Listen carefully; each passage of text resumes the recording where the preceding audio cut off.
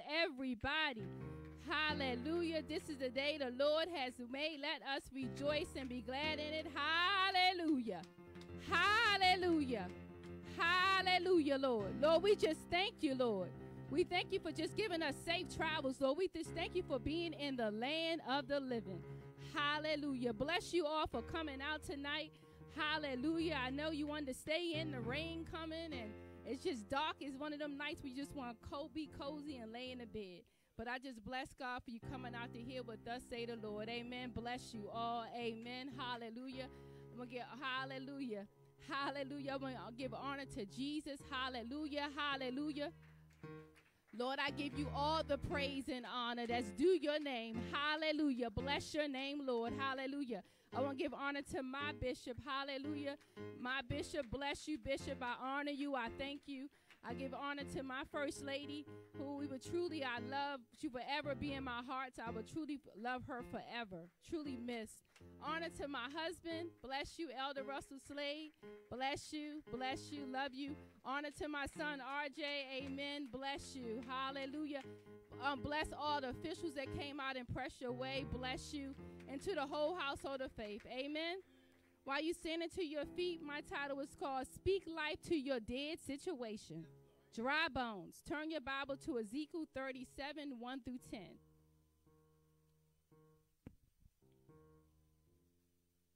Ezekiel 37, 1 through 10. Ask your neighbor, what's dead in your life?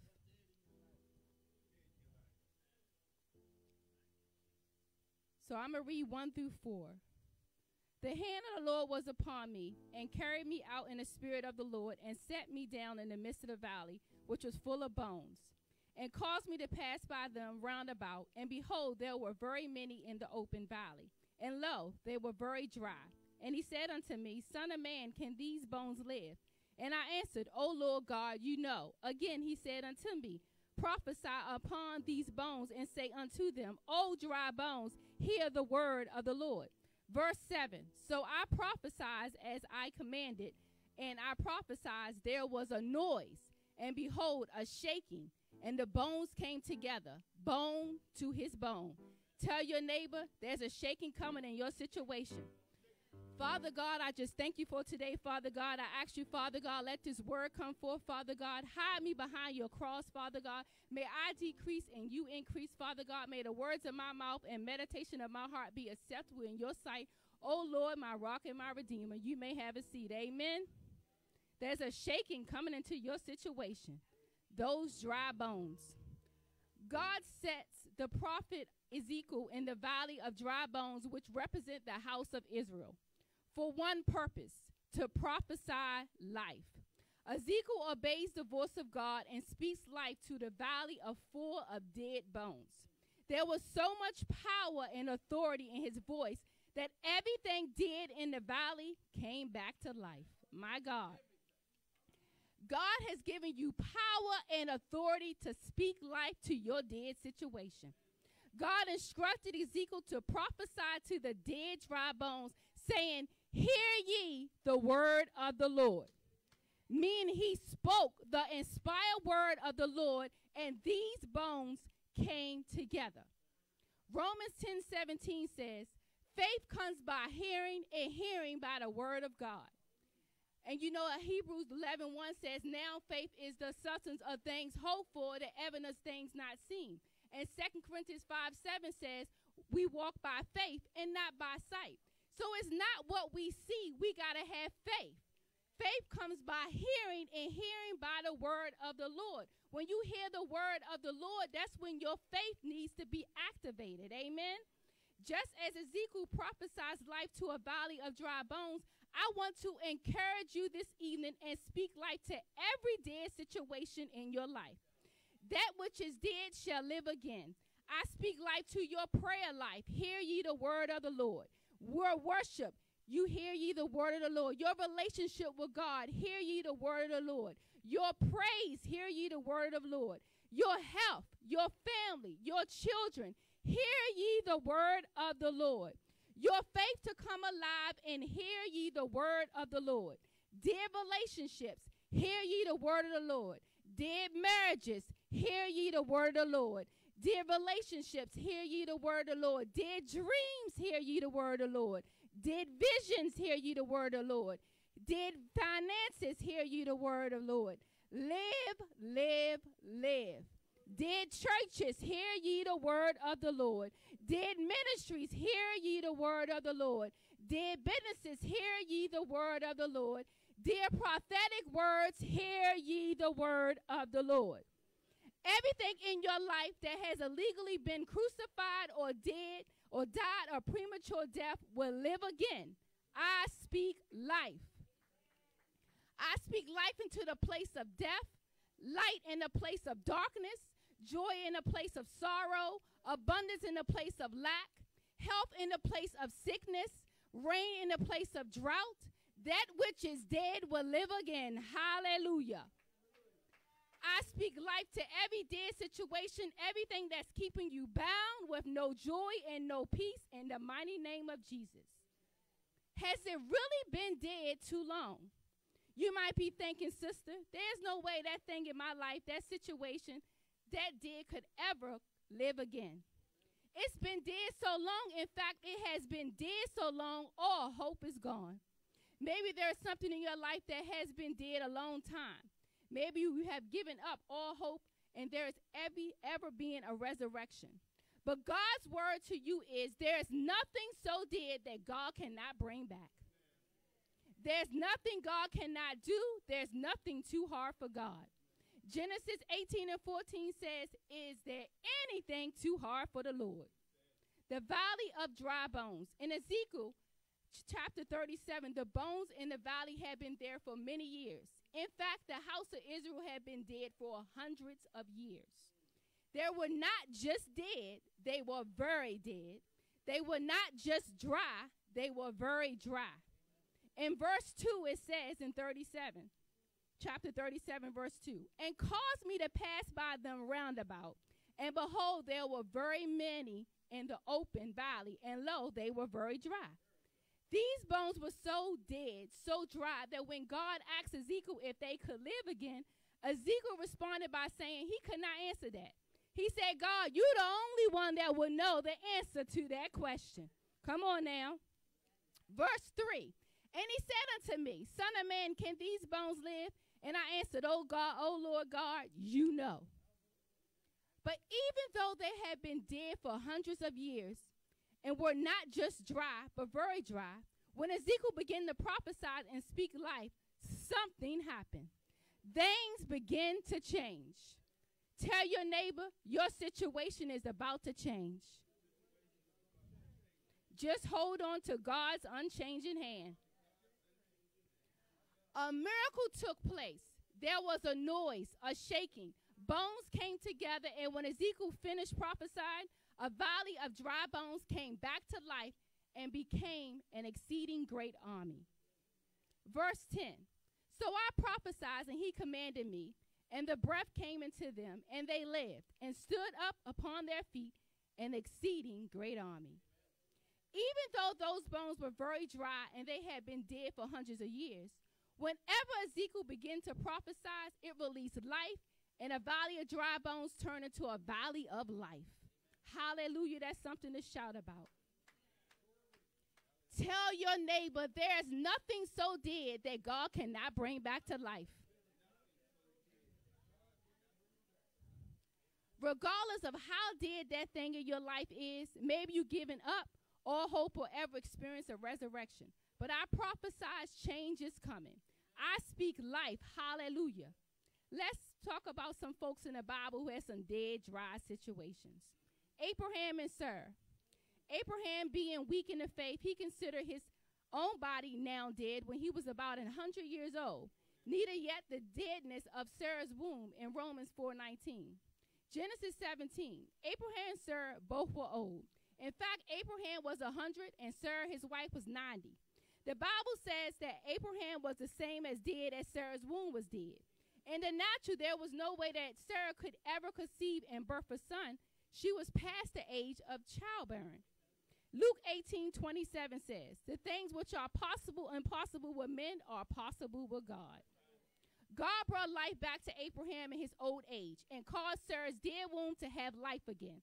As a result, Isaac was born despite of their old age, just like God has promised. The name Isaac means laughter. Isaac, the son of their old age, truly brought them joy and made them laugh. But before that joy came, before they experienced laughter, the things they thought were dead in their lives had to live again. Hallelujah. What's in your life that needs to come back to life? What is it that when it comes back to life will produce joy and laughter in your life? Whatever it is, I prophesy it shall live again. Hallelujah. Let's look at Lazarus, John 11. Lazarus had been dead for 4 days. The human body begins to decay after 3 days, which means Lazarus' body was already experiencing corruption or decay. By the time Jesus arrived at Bethany to the house of Lazarus' sisters, Mary and Martha, the funeral had already taken place. The body of Lazarus was already in the grave. Martha said, Jesus, if you would have been here by now, my brother wouldn't have been dead. Jesus immediately informed her that her brother will live again. Notice that Jesus did not agree with her. Instead, he began to speak life, not what was, not what he saw. He said, your brother shall live again. Jesus asked to be taken to Lazarus' tomb. Once he arrived, he told them, take the stone away. He informed him why they should not do what he asked them. They said, Master, he has been dead 4 days, and by now he stinketh. Tell your neighbor, the stink won't stop God. God is not afraid of that stink in our life. Let me break it down so you understand. God is not afraid of sin, sickness, or bondage. He is not afraid of the mess in our life. He will turn our mess into a miracle. He will turn our setbacks into a comeback. He will not only do it in our lives, but he also do it in the lives of those we love, regardless of the mess or stink that's in their lives. He will make a miracle out of their mess. Jesus walked up to the tomb and spoke 3 words that changed everything. Lazarus, come forth.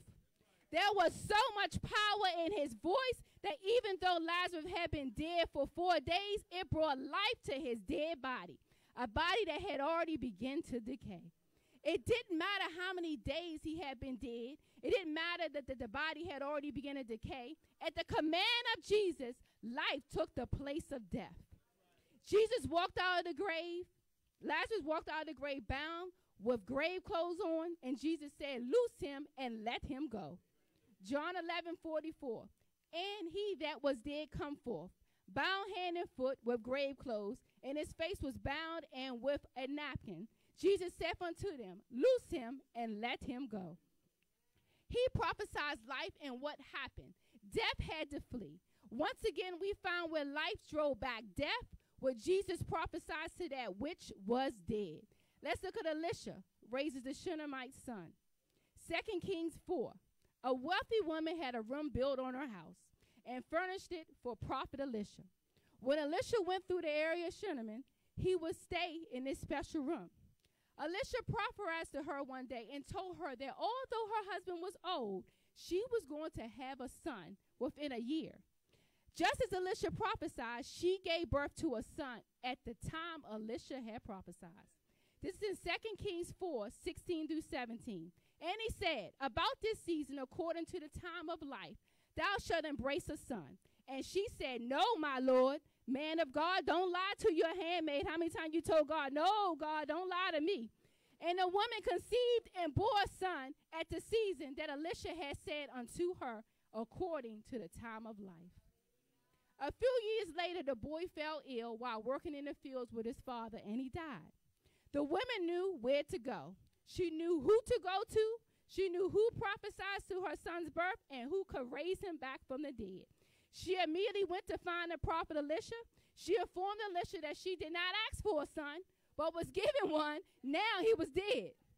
Elisha instructed his servant, Gehazi, to go to the child and put a staff on the boy's face. The servant obeyed, but nothing happened. When Elisha arrived, he went to where the dead child was. He shut the door, prayed, and scratched himself on the boy's body, and God restored the boy back to life. My God. This woman's faith caused her dead child to come back to life. If you can believe like a Shunammite woman, that things did in your life can also come back to life. Is there anything too hard for the Lord? No matter what the devil may be telling you, the devil is a liar. He may be saying things such as, you're too old. You have missed your opportunity. You waited too long. You don't have the education you need. You're not connected to the right people. You're not good enough. You're never going to get your healing. Your children will continue to backslide. You're never going to get off drugs and alcohol. Your loved one won't get saved. You're not spiritually enough. No one wants you. You will never marry again. Your marriage is over. You should curse God and die. You're not going to live but die. You look the devil in his face and tell the devil he is a liar and the father of lies. Amen. I speak life. What God promised you, he is able to perform. Amen. Hallelujah. Romans 4:21 says, being fully persuaded that what he had promised, he is able to also perform. Tell your neighbor your best is yet to come. Your current situation in your life does not have to stay the way it is. Things can change in a day. Things can change in a moment. Proverbs 27 verse 1 says, thou knowest not what a day may bring forth. It's not over until God says it's over, saints. And God says it's not over, it's just the beginning. Everything is about to change. Your tears are going to be turned into joy. Your weeping into laughter. New life is coming to an area of your life that is dead. I prophesy and speak life. Your best is yet to come. Isaiah 43:18-19 says, remember ye not the former things, neither consider the things of old. Behold, I will do a new thing. Now it shall spring forth. Shall ye not know it? I will even make a way in the wilderness and rivers in the desert. Psalms 126:1-3 says, when the Lord turned again the captivity of Zion, we were like them that dream. Then was our mouth filled with laughter, and our tongue with singing. Then said thou among the heathen, the Lord had done great things for them. The Lord had done great things for us. Wherefore we are glad. Amen. Hallelujah. Tell your neighbor, you shall live and not die. Psalms 118:17 says, you shall live and not die and declare the works of the Lord. Despite David's enemies continue to try to kill him, David made a powerful declaration. He said, I shall live but not die. Just like David's enemies tried to kill him, you too may have some enemies trying to kill you. It may be a person, a sickness, or a spirit. The good news is that they have not succeeded. You are still alive. Their plans did not succeed yesterday. They will not succeed today, and they will not succeed tomorrow. No weapon that is formed against you shall prosper. Tell your neighbor, no weapon that is formed against you shall prosper. Isaiah 54:17 says, no weapon that is formed against you shall prosper, and every tongue that shall rise against thee in judgment shall be condemned. This is the heritage of servants of the Lord, and their righteousness is of me, saith the Lord. God told Hezekiah to cancel the funeral.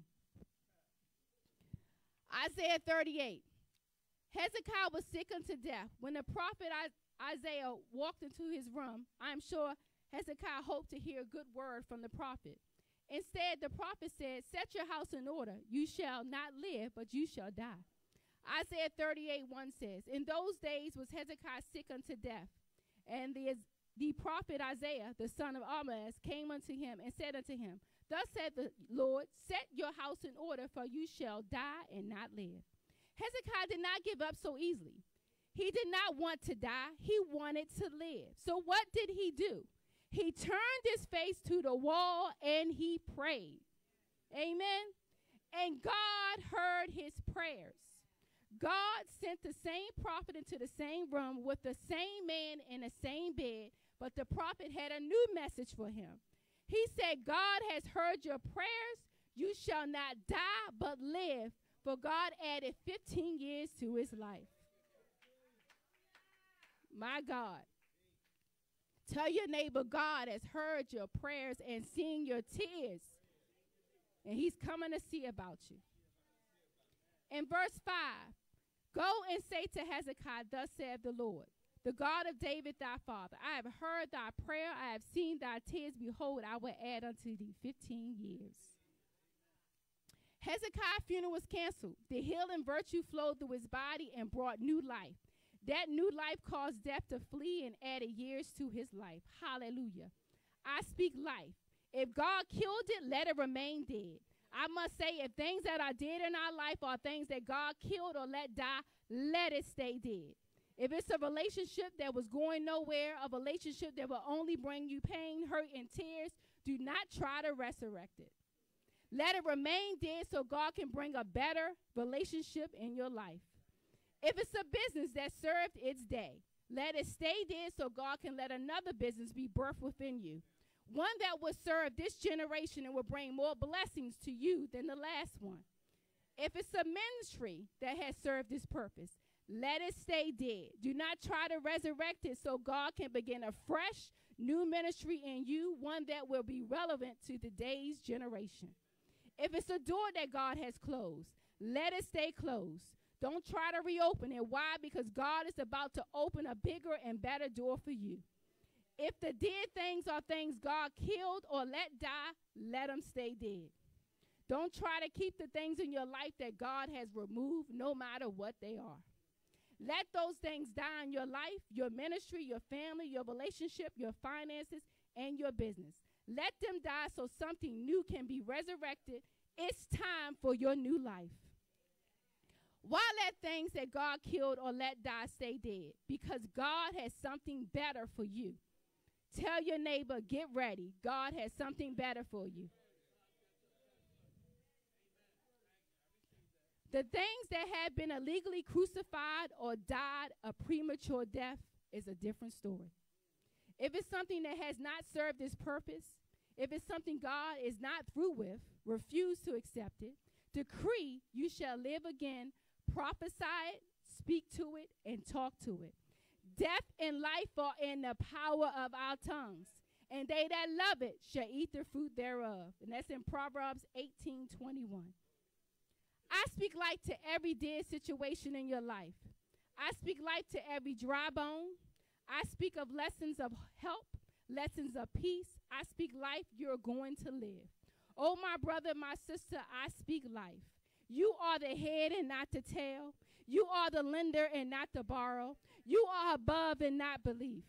You will prevail. I speak life. Don't give up the fight for your life. You shall live and not die. The power of life and death is in your tongue. You are more than a conqueror. You are blessed in the city and blessed in the field. I speak prosperity. I speak favor. I speak good health. I speak peace and joy over your life. I speak more anointing and power, life to your spirit, life to your soul. May God bless your spirit by his whole word in Jesus' name. In closing, here are some of the ways God has shown his power and faithfulness to us. We must trust that he's making ways for our life today. Hear the word of the Lord to strengthen your faith. If he told the sun when to rise, and it did, he will again. Hosea 6:3. If he told the storm to be still, and it did, he will again in Mark 4:35-41. If he told the sea where to split, and it did, it will again in Exodus 14:21-29. If he told the walls when to fall, and they did, he will again in Joshua 6. If he told the chains when to break, and they did, he will again in Acts 16:25-26. If he told the stones to roll away, and it did, he will again in John 11:38-44. If he told the grave, let him go, and it did, he will again in Luke 24. If he told the bones to come alive, and they did, he will again in Ezekiel 37. God bless you. There's power in your tongue. Speak life, not death. Stand to your feet. Let's pray and touch and agree and speak life to every dead situation in your life. God said we can declare and decree a thing and speak it into existence. Let's speak life and decree and declare a thing. Amen. When I call out this, you say, I speak life. Dead finances. You are the head and not the tail. You are blessing the city and the fields. Dead marriages. What God has joined together, let no one separate. Your health. You are, by your stripes, you are healed. Amen. You shall live and not die. Dead ministries. God said, upon this rock he should build his church, and the gates of hell should not prevail. Your praise. This is the day the Lord has made. You shall rejoice and be glad in it. Your prayer life. You are to pray and never give up. Deliverance. Know that if the Son sets free, you are free indeed. Your faith. All you need is have faith as small as a mustard seed, and you tell that mountain to move, and it shall move. Your dead dreams. God has a plan for your life, and it is good and not evil, and it shall come at an expected end. Your dead visions. Write the vision down and make it plain. Your guilt and shame. Know that there's no condemnation to them that are in Christ Jesus. Your peace. God will give you peace that surpasses all your understanding. Your joy. Know the joy of the Lord is your strength. Your worship. God said we are to worship him in spirit and truth. Dead churches. On the day of Pentecost, they was on one accord, and a rushing wind, and the Holy Ghost fell down on everyone, and they spoke in tongues. If you don't want a dead church, we need to come on one accord, and the Holy Ghost will fall down. I speak life. Hallelujah. Lord, we just want to say thank you, Lord. Hallelujah, Lord. We speak life, Father God. Lord, we thank you for your word. Father God, I pray that we hear ye the word of the Lord. Life and death is in the power of our tongue. We shall live and not die. We speak life to every situation, every dead situation in our life, Father God. We speak life. We will not speak death. We speak life right now in the name of Jesus. You said that we declare and decree a thing, it is so. And we declare and decree right now that we shall live and not die. Our marriages will live. Our finances shall live. Our ministry shall live. Father God, everything did in our life shall live. Hallelujah. We give you joy and honor, Father God. We give you glory. We speak life to every dead situation in our life. In Jesus' name we pray. Amen. Amen. Hallelujah.